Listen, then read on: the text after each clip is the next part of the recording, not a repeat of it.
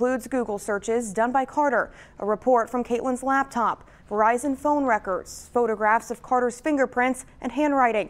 He's out of jail right now after posting a $1 million bond. The prosecutor also wants to take the jury to 3 locations during the trial: the wooded area in Indiana where Caitlin's body was found, the Fairfield home she'd been living in at the time of her disappearance, and to John Carter's family farm.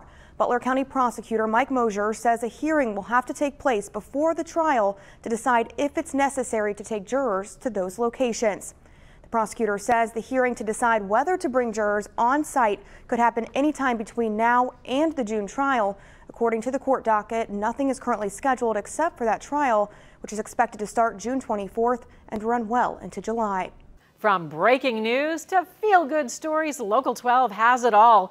Tap subscribe and hit the links to find out more.